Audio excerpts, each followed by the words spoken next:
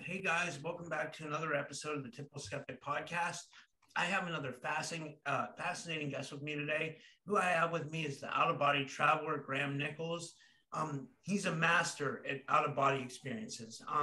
Graham Nicholls is an English author as well as and advisory board member for the Rhine Research Center. He's a leading practitioner and researcher of OBEs, or out-of-body experiences. By the way, when you hear us refer to OBE, if you hear us say OBE or NDE in this show, that means out-of-body experience and near-death experience. Sometimes I have to clarify that. But more about my guest. Graham first came to public attention as an installation artist exploring psychology and consciousness through specifically designed technological environments. The largest was exhibited at London Science Museum in 2004. These installations also led to immersive technology designed to induce out-of-body experiences, and later his infra-liminal sound recordings, which help bring out the vibrational sound key stage of an OBE in majority of those who use them. Wow, that's amazing. In 2011, he published Avenues of the Human Spirit, a moving account of his personal journey and explanation of the nature of consciousness. His second book, Navigating the Out-of-Body Experience, offers a totally new way to learn and approach the subject of OBEs and extend the mind. He's also a co-author of Consciousness Beyond the Body, a scientifically focused exploration of the theories and evidence for out-of-body experience, published February 2016. And I want to give him a big warm welcome to the show. Graham, thank you for joining me. How are you? I'm really good, thank you, and thank you for having me on. I love out-of-body travel. I've been trying to do it for a long time. I don't think I'm doing something right. I don't know. Okay, I've been using the Robert Monroe HemiSync binaural beats. They seem to work. Like I can tell you experiences I've had. But I'd love to hear more about like the technology you've made to induce OBEs, because I seem to get close. I get to a point where my body's vibrating. Then I almost get like a sound in my head. It almost sounds like a whooshing sound. And then it seems like right when I'm about to pop out of body, like I get scared and I back out of it. Is this common? And what before we get into the technology you made, but is this common for a lot of people that are trying to go out of body?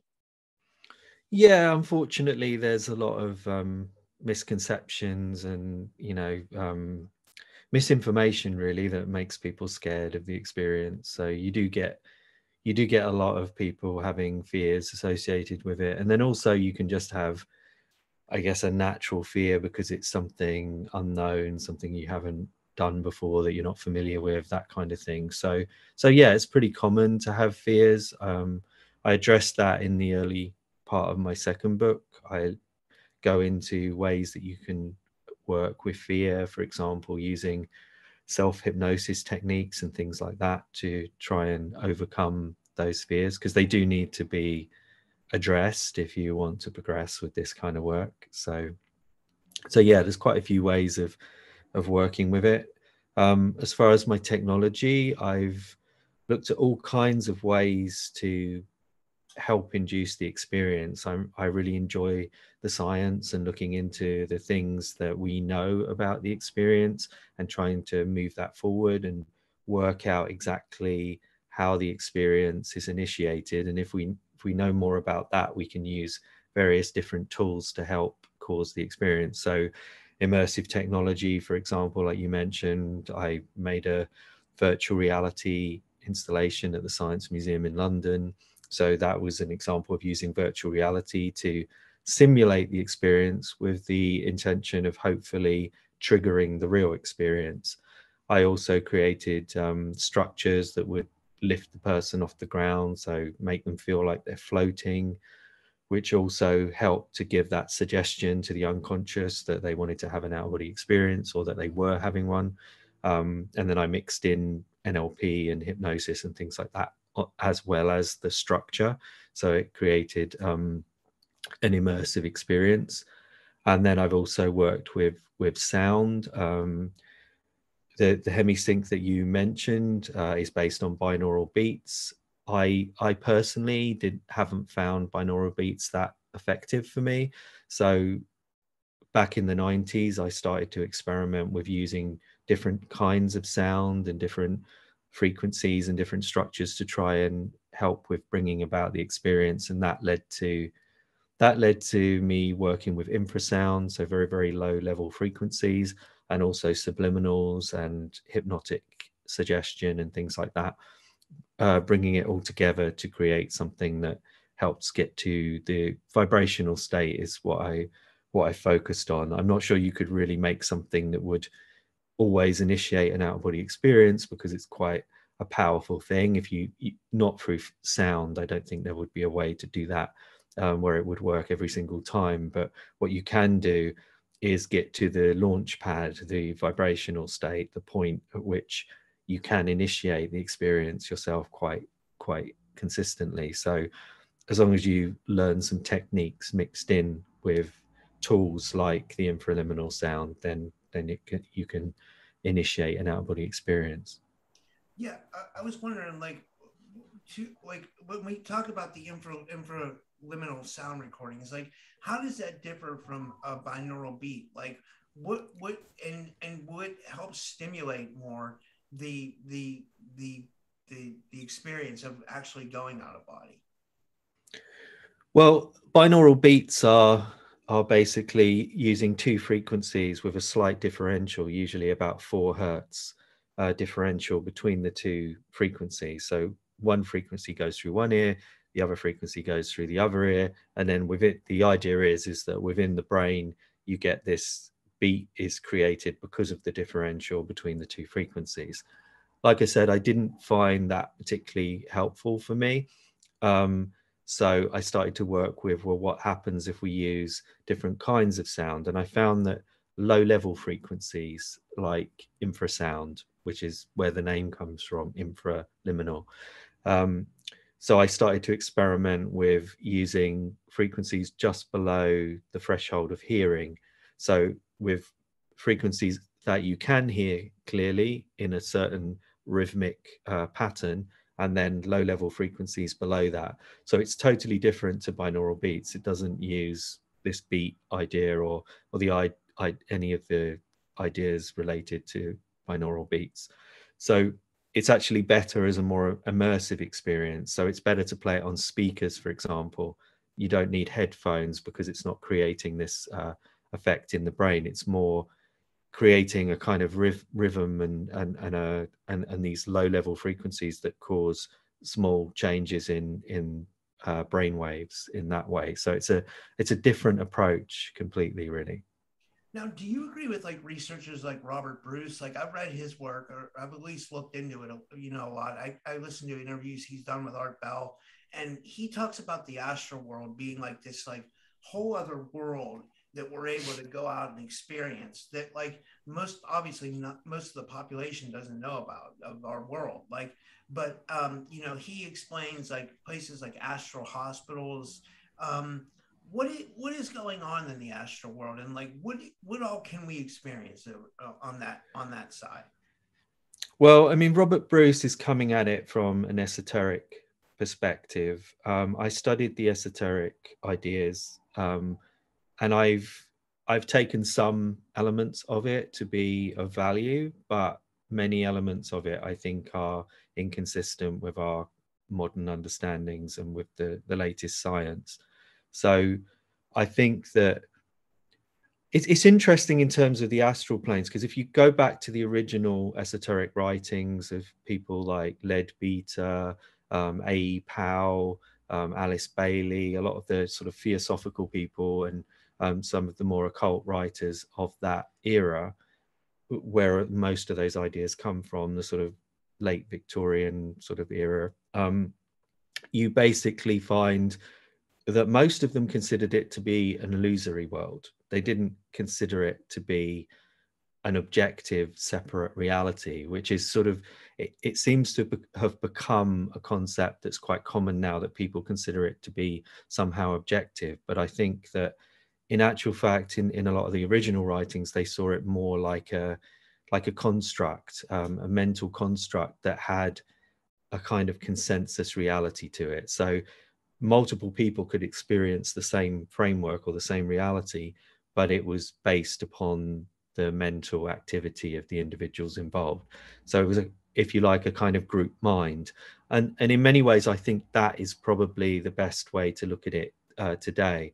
I think what we're getting with ideas like the extended mind and the idea that consciousness is non-local, I think that probably the astral planes or the other levels, the transphysical levels that we encounter, I think that they probably are almost like a combination, like a consensus of different minds all interacting and creating something from that. So in a sense, I think they're illusory, but in a sense, I think they have a degree of objectivity because they are consistent across multiple people at times. So it's like a shared, it's almost like a telepathic shared network, if you like. That's how I tend to look at it. So I have a different perspective to Robert Bruce, but I'm very interested in the science. So I want to know what's really going on. So I like to test all these ideas and see what comes out of it. Is there such a thing as a silver cord? Is there such a thing as an astral body? Is there such a thing as astral planes? All these kinds of things, I like to explore them and question them and test them and see if we can actually gain greater understanding of the nature of these realities by doing that. Yeah, I think one of the biggest misconceptions that people have nowadays is a lot of people, I think I heard you talk about this. This is why I wanted to bring it up. I think a lot of people are getting lucid dreaming and out of body experiences mixed up. Like they're totally separate experiences, correct? Yeah, I think so. Because people are where I'm going with that is I think a lot of people are thinking that they can lay down and go to sleep and they're having a lucid dream and therefore they've achieved the astral realm. That's not the case. An out-of-body experience, and maybe you could verify this. I'm not sure if I'm right or not. So I wanted your expertise. Like an out-of-body experience is a complete separate experience. It's when your body actually pops out of it and you're experiencing another realm. Is that and a lucid dream is more like wherein you're in the dream state and you're interacting in that world. Is that correct or no? Yeah. I mean, you're not necessarily in another realm. You can be in the physical reality in the out of body experience. I have experiences on both levels that seem to be other levels of reality. I say seem to because, they could be more of this kind of construct like I was just mentioning. But we can definitely experience all kinds of different environments within the OBE. But the key thing with an out-of-body experience is that they happen in all states of consciousness that we're aware of. So and even in cardiac arrest. So even you have the near-death experience category as well. So we have all different states of mental activity right through to no mental activity. And you get out-of-body experiences in all of them. Whereas lucid dreams and the criteria of lucid dreaming only happens within sleep and only happens within this state of where you become consciously aware that you're dreaming. So it's a very specific thing, lucid dreaming, and it can be a launch pad for an out-of-body experience. But the thing to remember is so can many other things. You can launch an out-of-body experience from a relaxed waking state, which is actually the most common way that it happens according to the research. So I think what's happened is there's been certain organizations or individuals, writers, etc., and the internet has popularized this idea that lucid dreaming and astral projection, or OBEs, are basically the same thing. But I think when we actually get into the details of the experience, and if we're very precise and careful in how we define things and how we look at things, then I think it becomes clear that they're not the same experience, and they have very distinctive differences. I have a blog post on my website that goes into the different differences between them.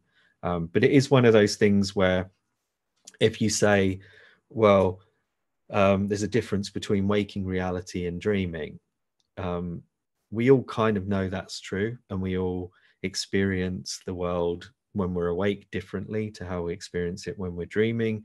But if you wanted to actually explain to someone what is the difference, because you might experience walking around, talking to people, like you mentioned, going to a hospital or whatever, you might experience all of those things in a dream. and you experience those things in waking reality. So what's the difference? It becomes very tricky if you're talking just about the surface level of things. So I think where you really start to find the difference is when we look at what's going on in the brains of people who have out-of-body experiences, for example. So there's been studies, like in Canada, there was a study where they put a girl who could have out-of-body experiences consistently. They put her into an fMRI scanner, and they looked at the brain activity that she had while she was having the out-of-body experience. And they found an array of different activity, but none of it was consistent with dreaming.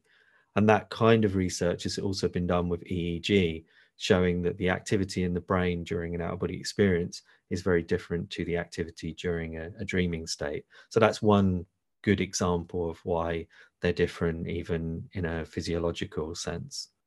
Now, what about, I know you work with the Rhine Research Center, you worked at the Institute of Noetic Sciences. In your studies, like what have you looked into, like the effects of like out of body experiences in like the psychedelic realm, for example? Like the psychedelic realm fascinates me. I'm not like, I don't do it a lot, you know, but like just the idea that people are having this shared experience where, you know, they'll hallucinate and they're experiencing another realm. Like it seems like, you know, I'm trying to figure out what the difference is between that and the outer body experience. And then that makes you think of, well, what really is our reality? Are we in some kind of holographic reality? You know, like what are your thoughts on like, and people can, I guess an out of body experience can be triggered off of a psychedelic experience, but what do you think about all that? I made the decision quite early on that I wouldn't go down the psychedelic route. I wanted to, I guess, not complicate my own brain chemistry by using external chemicals. So I don't even drink alcohol. That's awesome. So I'm quite, from the beginning, I kind of focused on not going that route. But that's not to say that I have anything against it or that I haven't researched it. I have looked into it and looked at some of the experiences. There are some crossovers in some with some substances like dimethyltryptamine, for example. Some people feel there's a strong relationship between some of the experiences people have with near-death experiences and DMT. Henbane has been associated with out-of-body experiences. Flygaric has been associated with out-of-body experiences. So there are certain substances that do seem to have some crossover, but they also seem to have distinct differences again. So whether it's a useful tool in terms of specifically for out-of-body experiences, it can be a useful tool in other ways, obviously. But I think when talking specifically about out-of-body experiences, I think that there's always this blending or this crossover between the psychedelic and the experience of the out-of-body experience. So you don't get the kind of pure experience. Somehow you get kind of a mixture of different elements, which is also can happen with dreaming as well, that you get a kind of mixture between the dreaming and the out-of-body experience, which that can be problematic, because if we want to focus on the more objective experience, it can be better to go more of a conscious route, so you don't have that sort of blurring between the two things. So it can be a tool. Ketamine is another example of that people have out of body like experiences. So there are a few different things that do cause something similar, but they're not exactly the same. So that's the, I guess that's the bottom line with it. Yeah, that's awesome. But like, I guess what I'm trying to say is like, what reality are the different realities that people are experiencing? And I guess that thinks, I mean, like, do you think they're all separate realities? Like there's the out of body world, the psychedelic world, the dream world. I mean, and I guess the out of body world would be considered the NDE world. It seems like a separate reality, but like, do you think these are all different realities that we can experience in this complicated life it is that we call consciousness and whatever our reality is? I think that they're probably interconnected states. I tend to start from the premise of consciousness as being the main thing. So I tend to see these different realities, if you like, as being extensions of consciousness. So I tend to feel that what we're dealing with is an extended mind. And if you start to think about the idea that our consciousness is maybe not contained within our brains, and that consciousness is maybe connected to a bigger system, I see it almost like a bit like a computer connected to the internet. You have the individual computer, which would be your brain, and then you have the internet, which would be the network, the psychic system, if you like. And there's millions of computers all connected to this same system, and that's what builds up what we understand to be the internet. I think it's something like that with consciousness, that we're all interconnected across a kind of field of information, and from that you get these different consciousness structures, or these different frameworks. That seems to be a working hypothesis, I would say.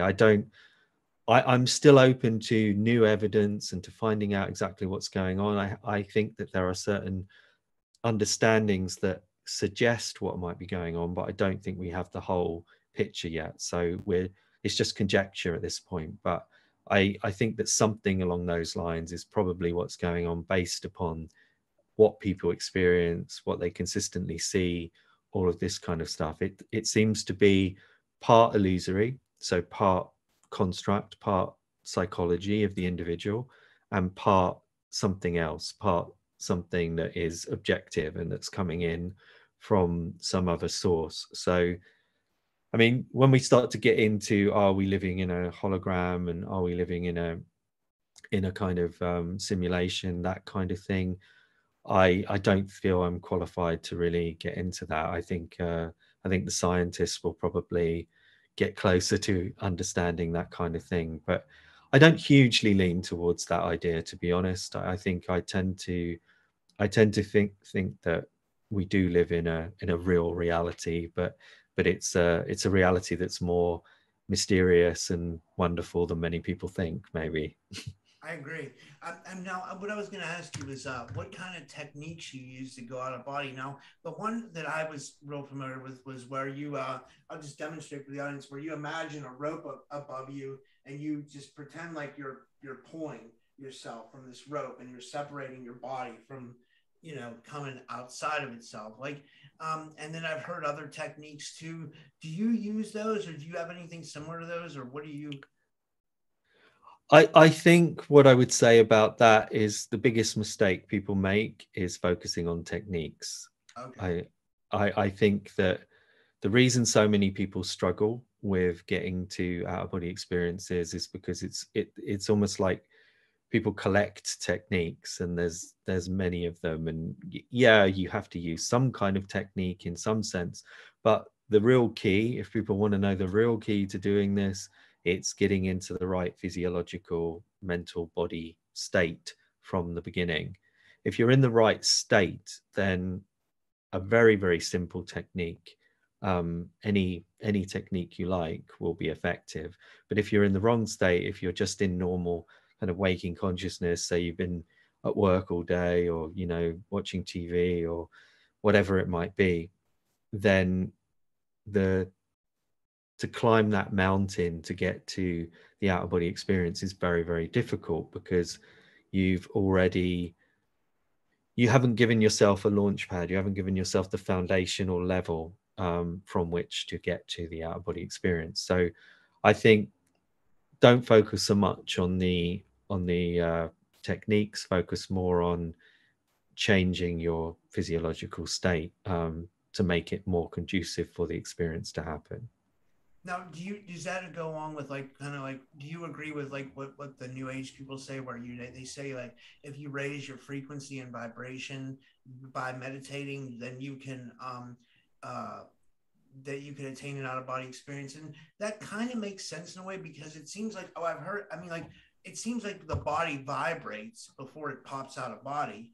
And I don't know if that's completely correct. That's what I've experienced, but like, do we need to be at a higher vibrational rate, like, to achieve this? No, we just need to change out of our ordinary state of consciousness. The physical body, our normal body schema, our normal sense of self is dominant most of the time. We have this dominant sense of, this is me, I'm in this body, I'm sitting in this room, this is me doing my day-to-day activities. This is sort of the belief system, the schema, the structure that we interact with the world via. We have to break that down, or even lose that altogether in order for the out-of-body experience to happen.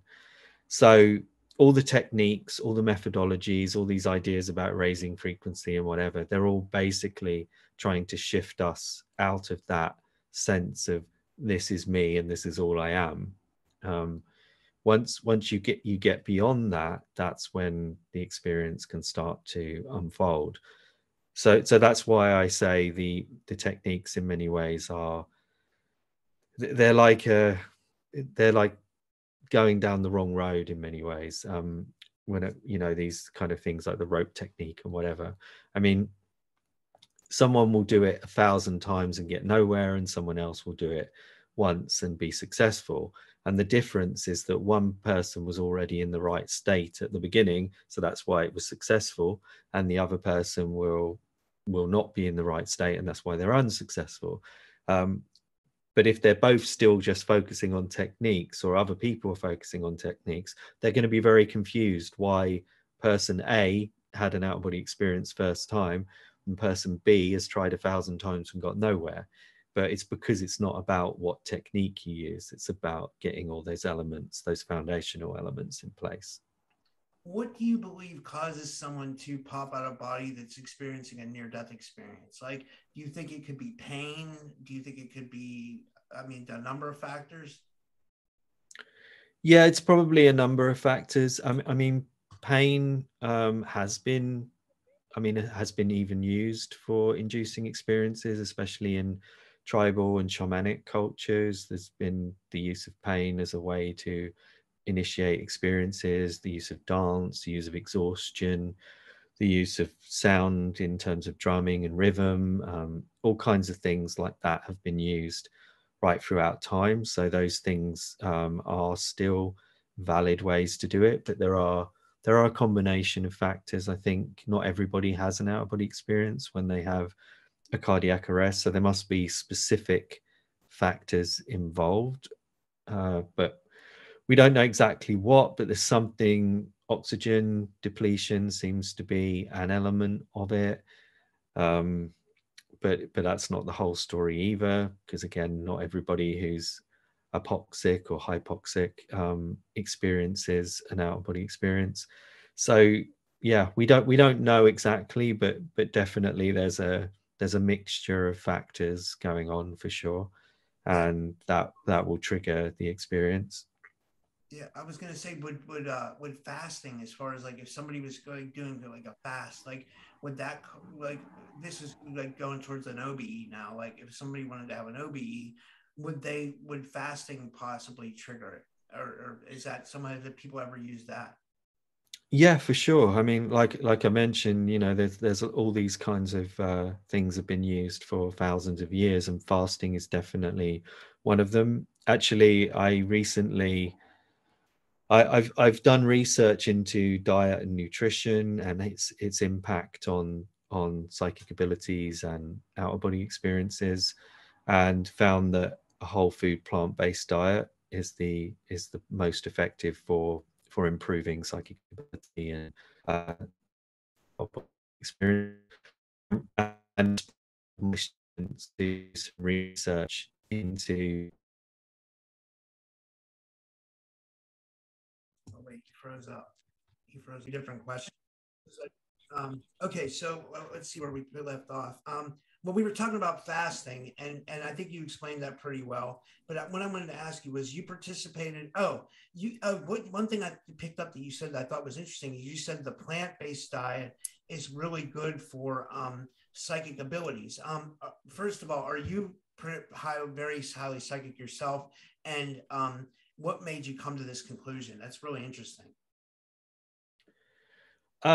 Well, I mean, I've done a lot of work. I mean, obviously OBEs are, it's interesting how people don't consider OBEs to be part of like psychic phenomena, but I mean, to me, they are. But yeah, I work with lots of different areas, and I've done laboratory research as a subject. So I've done telepathy research, precognition research, micro PK research, and also remote perception. So seeing things at a distance, including with OBs or remote viewing. So yeah, I've done a lot of psychical research with Rupert Sheldrake, Dean Radin, Rhine Research Center, etc. So yeah, and I've noticed that when I became fully whole food plant-based, I found that I improved in a lot of my tests and a lot of the research I was doing. My abilities increased, and then I've spoken to a lot of other people over the years, and they have reported similar things. So then what I was going to get to before we cut out was I inspired one of my students to do a PhD where he's researching whether there is any truth to a whole food plant-based diet or a vegan diet and fasting having an impact on psychic abilities. And what he's found so far in his research is that it does. Scientifically, by observing lots and lots of different people, he's shown that people who follow a vegan or plant-based diet experiences, etc., is associated experiences. So the historical impact for psychic experiences or for spiritual by the science. So I think that's really interesting. There's no one really done that stuff. It's quite amazing to me that no one's done that research before. I think I find it very fascinating. Institute of Noetic Sciences in a study. Can you talk about yeah, that? I was invited to do a talk there. So I did a talk about my work, and then I took part in Dean Radin's micro PK experiment, which essentially he has a steel Faraday cage essentially, but it's like it looks a bit like a bank vault. It's like a steel box with a big latch on it that they kind of put you inside. So it cuts off all kinds of frequencies, and it's also sound shielded, etc. So you go in there, and then there was an interferometer, which is for firing photons. So basically there was a light on top of this setup, and you were put into a chair, and then you had headphones on, and basically it would tell you to try to psychically influence the interferometer, so the photon. So try to basically affect reality on a quantum level using only psychic ability. So I took part in that and got results that suggest that you can actually do this, and the overall results with the whole studies, and I think he's replicated it about 6 times now. In all of that, research has shown that you can psychically influence things on a quantum level. So that's really amazing research, I think, and really shows that the nature of our reality is not what it seems. Yeah, it's amazing. It's really fascinating. This stuff I love psi and out of body research. It really fascinates me. Like I love it all. Like remote viewing, PK. It fascinates me. Like what we can do with our mind and whatever consciousness is. One thing you mentioned was quantum. What is quantum non-locality? Well, I'm not a physicist, but essentially what it comes down to is you can take a photon, for example, a particle of light, and if you take 2 photons, 2 particles of light that have been involved in proximity with each other, and then you put them at huge distances apart, they will still act as if they're linked. And this seems completely impossible because we have the idea that nothing can travel faster than the speed of light, for example.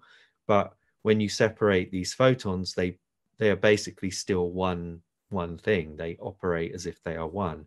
So across any distance, they will instantaneously react in the same way. So if you make one photon spin clockwise, for example, the other photon 100 miles away or 200 miles away or whatever it might be will react in exactly the same way instantaneously. So it's again, it challenges our conception of reality travel, or how can distance be traversed in that instantaneous way. But it's essentially that when you get to that kind of level, distance, time, all of those things don't operate in the same way.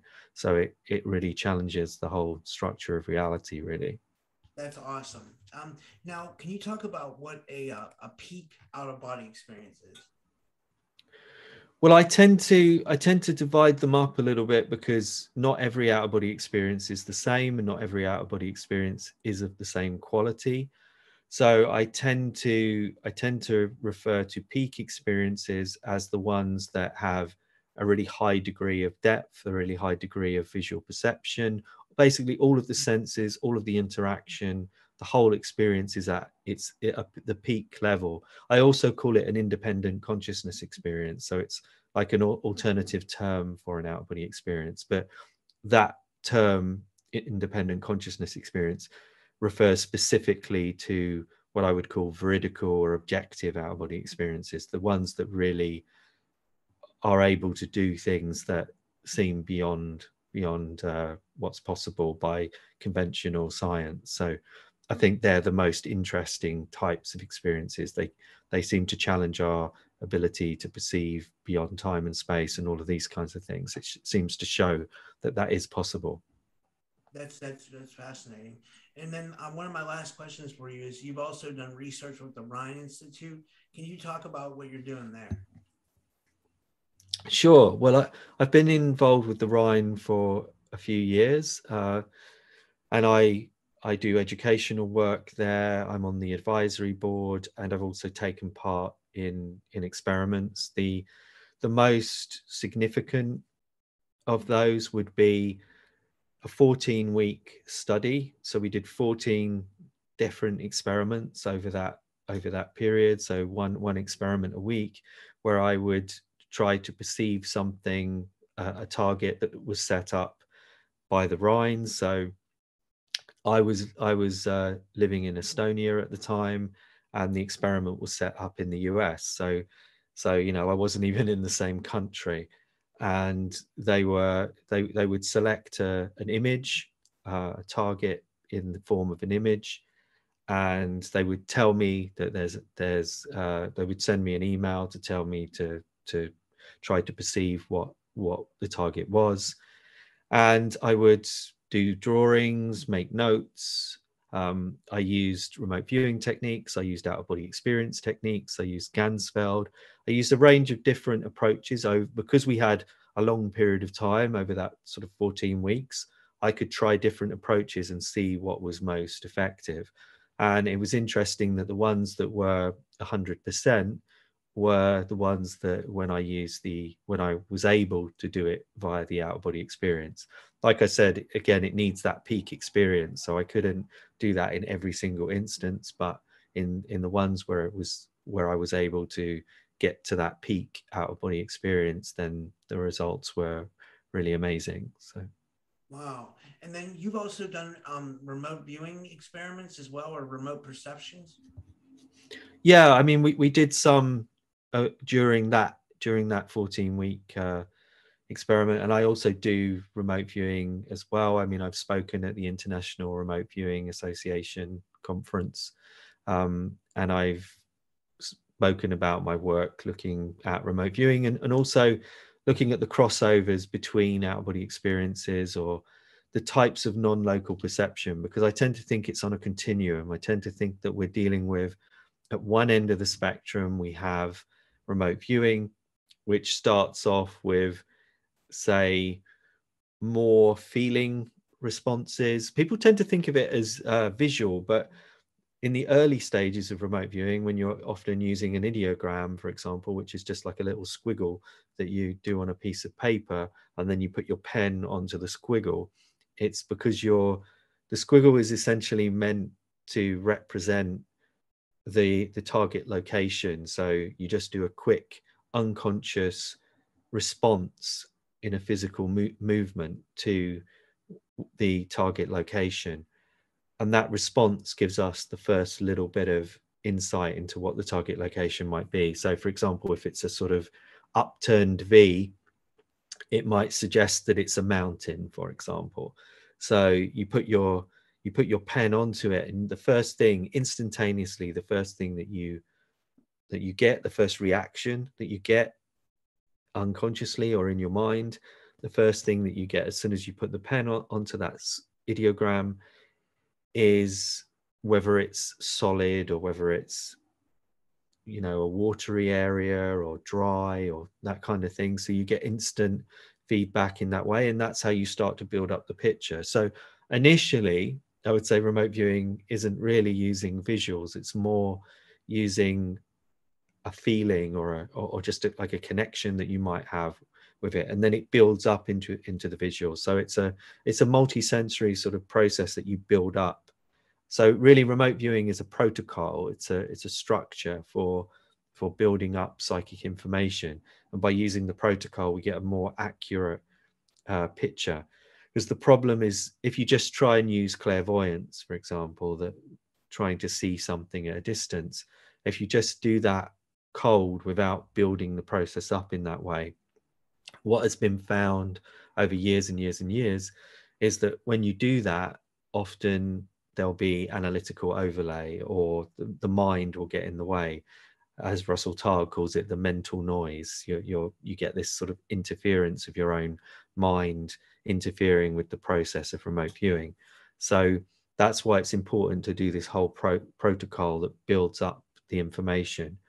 With an out-of-body experience, it's like you're moving along that continuum, and you're getting to that point where all of that sensory information is active automatically, and you're in a fully immersive experience. So that immersive experience doesn't necessarily always happen straight away, and sometimes you get the activation of only 2 colors. This is common in my out-of-body experiences. So I'll be able to see with duotone, so only 2 colors.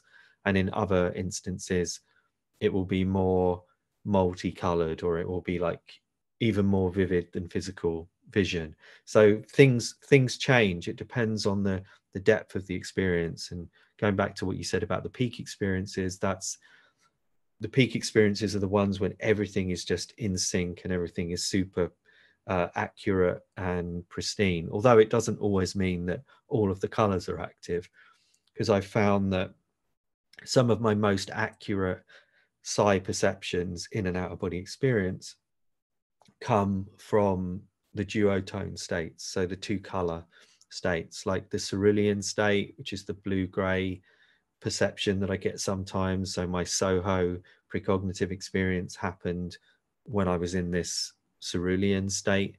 And then also there's another one which I call the crystalline state, which tends to be sort of like daylight and natural sort of greens and yellows type colors, but it's very shimmery and sort of crystalline, like summer sunlight reflecting on water, that kind of visual impression. So those 2 are the main ones that I get very accurate perceptions in. Have you ever had a remote viewing experience where you triggered an out-of-body experience and you've kind of projected to your target? I don't think I have. No, I can't think of an example of that, because usually with remote viewing, I'm very conscious and I'm sitting at a table and I'm, you know, doing the process. I might be wrong. Maybe there has been an instance, but there's not one coming to my mind right now. It's interesting. And then the last question I have for you is if you could tell the audience about your books, like just like a brief, so if they're interested, like, you know. Well, my first book is called Avenues of the Human Spirit, and that's really my personal journey, a lot about my experiences, a lot about the philosophies and spiritual understandings that have come from the experiences, insights really. So a lot of that is in that book. And then obviously a lot of people wanted to know how to do it for themselves. So Navigating the Out-of-Body Experience is my practical book. It's like a manual with all the frameworks and ideas of how to do it. There's currently going to be a new edition of that coming out in the next couple of months, because it's like a 10th anniversary version. It was supposed to come out earlier, but because of COVID, it's been delayed. So, but it should be out at some point this year. And the older version is still available with my course. I have an online video course that goes into all of the different techniques and all the science and all of the methodologies and how to get into the right pre-state and the best foundational level for inducing the experience. And it also comes with my infra-liminal technology as well. So you can get the whole package basically. So that's all on my website, which is awesome. grahamnichols.com. That's awesome. And that's 2 L's. If you guys wondering, yeah. It's Graham, GRAHAMNICHOLLS, right? Yeah. Yeah. Well, thank you. Honestly, Graham, this was awesome. I love talking to people like yourself because this world is such a mystery and it's so fascinating. And I love everything that you do. I mean, it really fascinates me, and I love learning. So this was really a treat. And thank you so much. I'll send you a link when I post it. You're very welcome. It was fun. Thank you. Have a nice day.